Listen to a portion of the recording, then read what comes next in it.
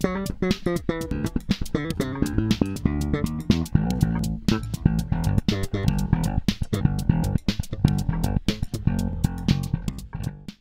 Desecration circuit is based on a Les Paul control layout, volume, tone, three-way toggle switch, and also a series parallel switch.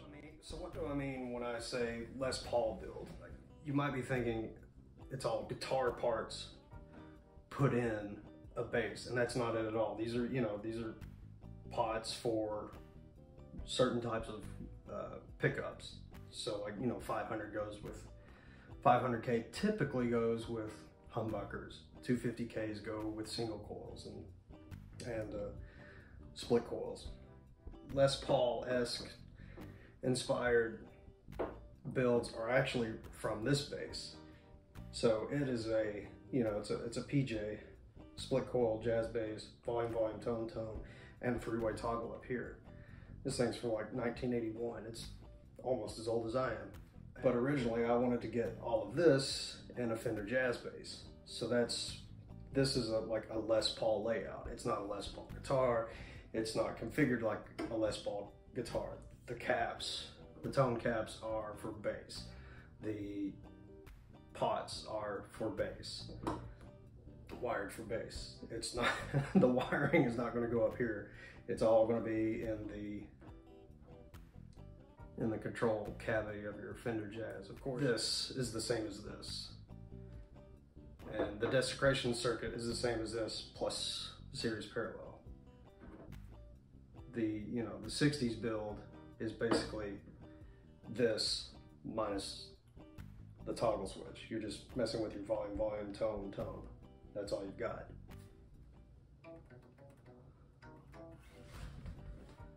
If you switch it to the middle position and switch this down, you're in series.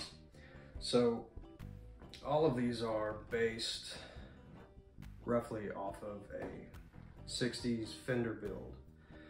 So you've got, I'm just showing these different knob configurations to show that you can mix and match however you want to order them. But this type of configuration is just purely like neck volume and tone, bridge volume and tone. No selection, you just set it how you want through this. And that's just a standard 60s build with a little bit of my own magic put in it, if you want to put it that way. And then the next step from that would have the front that looks just like this, which is a 60s build with a series parallel switch on it here. And then after that, then it gets into the Gibson Les Paul inspired builds. So the next one is what I call apostasy, which again is volume, tone, and a three-way toggle switch, like that. And so the next step up from that, I guess if you want to call them steps, is what I call desecration, which is the same thing. It's this, volume, tone, and a three-way toggle switch plus a series parallel switch. Both pickups need to be selected in the middle position. And then when you do that, this is taken out of the circuit. This becomes a master volume, master tone. But back to the Desecration circuit, it's just like that. It's just a master tone, or neck volume tone, bridge volume tone, neck pickup, both pickups, bridge pickup. This is parallel, so your normal mode, and then this goes to series. Quick note about series and parallel. So parallel, which will be in the up position, is your standard basic wiring that most of your basses come in, where they're connected. Series, or they're connected, well, in parallel, but no details on that. In series, basically these become one pickup, just like a P bass. A P bass is like two squares right there. Well, those are actually the end wiring of the first one's going into the start wiring of the second one. That's a series. That's wired in series. So when you put it in series, these become like a P bass. So tonally, what that means for you, or for these two types of wiring configurations, is parallel is more highs, and then that, I should say less volume, but the standard volume. So your normal, like straight out of the factory, parallel wired bass guitar, you know, volume, tone, that's in parallel. So you've got all the highs, it's got a complete range, and no bumps anywhere, and all the volume with that. In series, you're going to lose some highs, and you're going to gain a low mid bump in the overall sound. So you're going to get more thump and less. Some of your highs will be cut when in series. That's just the nature of the circuit, or of the wiring. There's nothing you can really do about that. Not that the highs are completely taken off and you're, you know, it's only usable like in a reggae band, not like that. But it's just a slight cut there and a raise in volume in the low mids, which you can only do when this is in the center position. Because otherwise, if you do series and you put that in the bridge, this will actually, it's a mute switch. Now going on to talk about these pickups and this bass and how this came about. So I wanted to have a bass with P90s, and I could never find, well, I did find one company that was their P90s already in a bass. Didn't want that. And so I gave up on the project until a friend of mine pointed out that a company called Stonewall Pickups offers like a Jazzmaster P90 version, and then just a straight up bass voiced P90 pickup configuration. Found those great. Dying to try them out. So source some parts. So this whole bass is a parts bass. This is like a all parts body. This is a Fender made in Mexico neck. The hardware was, you know, off of the Fender site. Let's see, so the neck was there. Back plates from Fender. These knobs are the strap locks are the, I forget the name. They're not Dunlop, they're, I'll put the name below. Another Fender, you know, typical stamped bridge. What else? Is that it? And then, so I had to find a guy in town who luckily could route out these things. He had a template that he either made or ordered, I'm not sure. I'll have to ask him about it, but he had to route these out. And then I had him go ahead and drill he drilled the complete holes for here and here, of course here, and let me just warn you, if you're wanting to do a parts build, you're gonna run into trouble. I'll go through the trouble I had with this. The body and the neck were like 0.5 millimeter off, so he had to take this made in Mexico neck, fill it, plug the holes that were already in it, and re-drill it to match this body. They're just slightly off. The body that I bought this originally, it had like Fender Jazz Bass single coils in it, and those were off like by like 0.5 millimeter. So when he routed these out, he took some of that wood. You can't see it now, but there's a small sliver of wood put in here just to make everything even. This was fine, no trouble here. And also he had to go back and, what did he call it? Ski slope. It had a ski slope problem in the neck. It was bottoming out here, so he had to regrind the frets to even it out. So you will have trouble.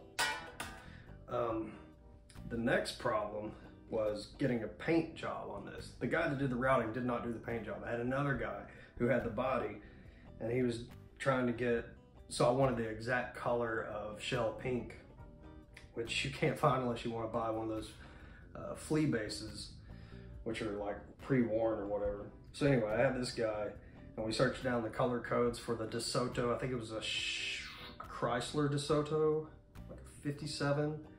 I'll throw up a picture. And it's like, that's the color. Here's the color code.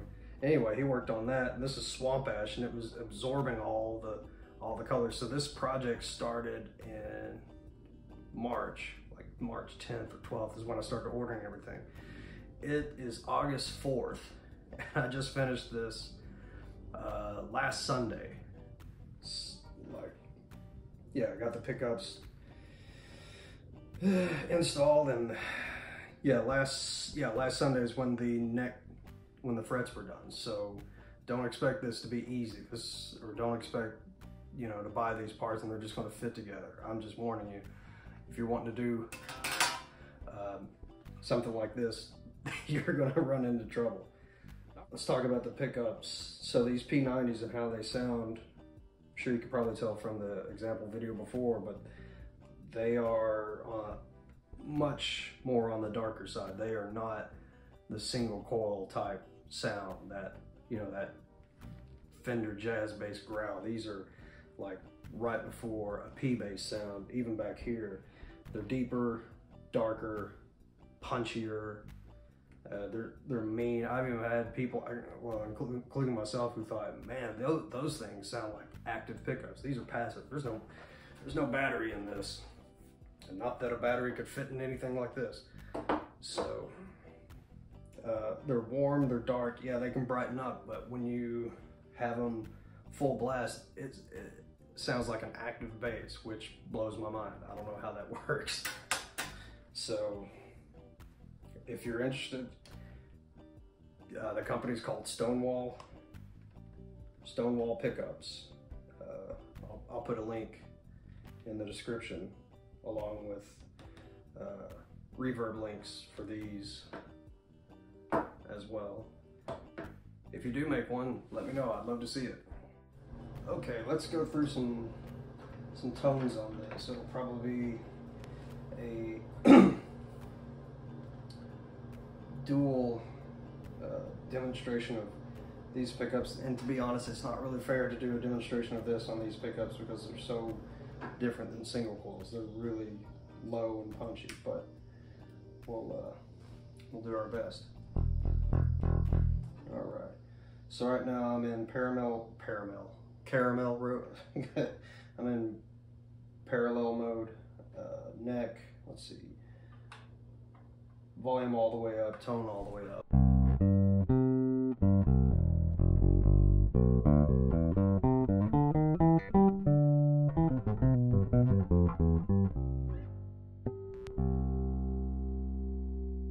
Now let's go all the way back.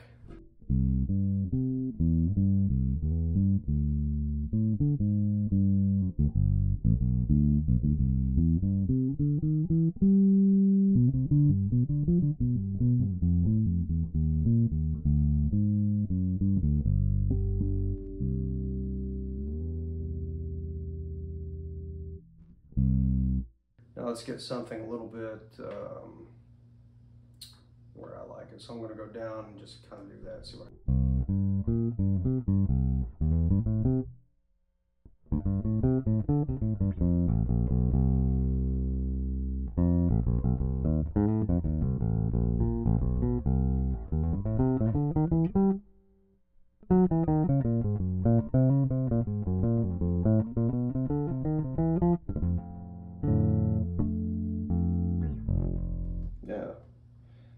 So yeah, you get full range out of this. So that's volume and tone. Let's go to just the bridge all the way up.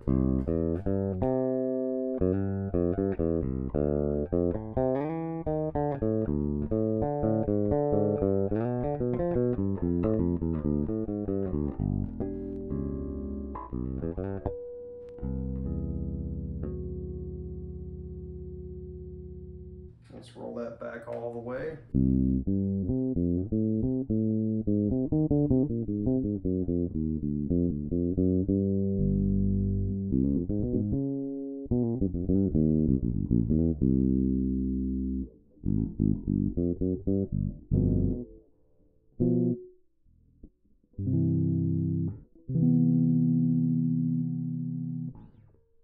Roll it up up just a little bit.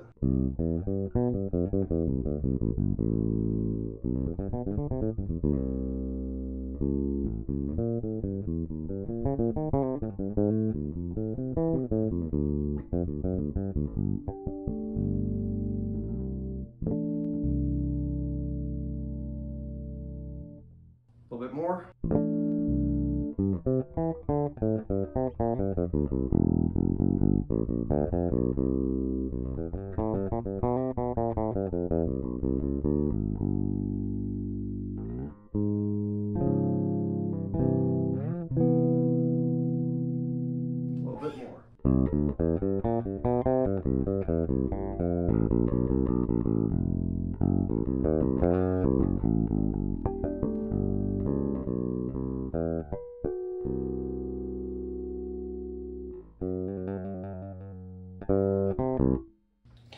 Let's see, middle position, still in parallel, up.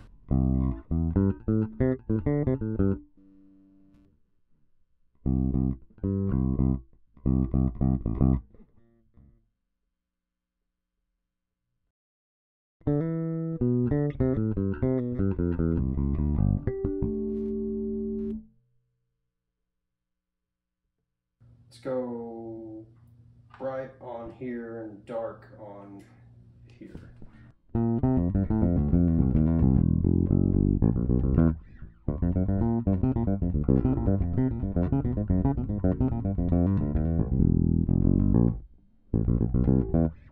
Cool. Let's go now series. So this will be inactive. You won't hear anything from this.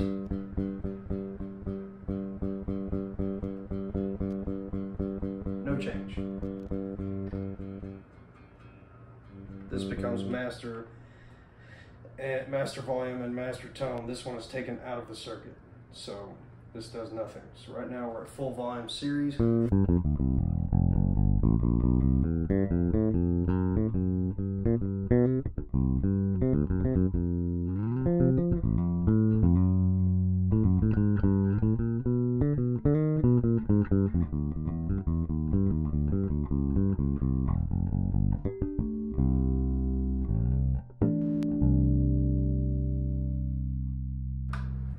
Tone all the way down. Woo!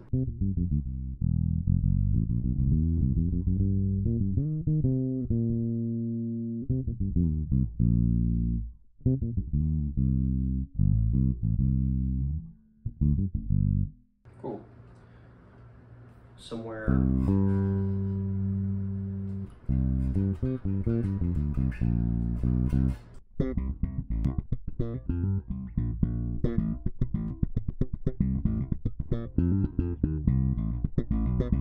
Alright, let's do some quick, just slap tones. We'll go all the way up, full blast, both pickups, parallel, normal.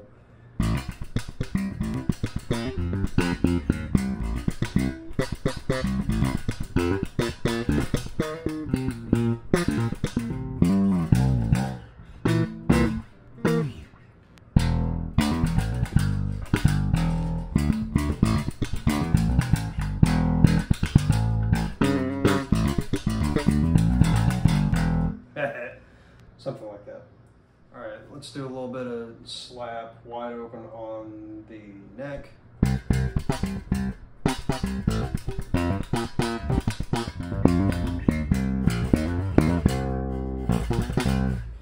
Let's do a little bit on the bridge.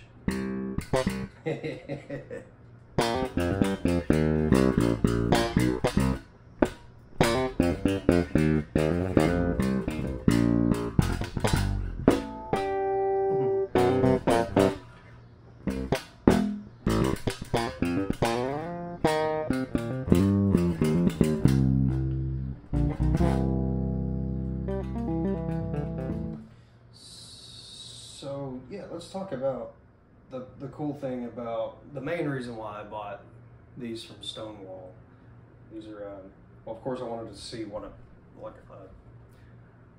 P90's voice for bass sounds like, obviously, but one of the other main reason was the adjustable pole pieces. So I had a set of pickups on another bass. If you've seen some of the other videos, you might know what I'm talking about. They're white and they've got the hot rails on them. Great sound, but the output was even. The output was uneven. The E and the G was hotter than the A and the D, so these two were higher above the rails than the E and the G. So like on gigs, I was having to take a compressor pedal out to tame these two to get in line with this, which, you know, I love compressors, don't get me wrong, I think they're great. Bass player's best friend, but man, I had to squish these down. Yeah, it was just, you know. So anyway, for that bass, I got some DiMarzios, and they have adjustable pole pieces in them as well, and that fixed that problem. So now it's even output. It sounds great. But this one, yeah, that's the other main reason why I got these, so I can get them all at the same, you know, same height, roughly. Slight graduation. You know, this is like about an eighth between, well, about 100 thou and 90 thou, and this is about 80 thou, 60 thou. It's, you know, tapered.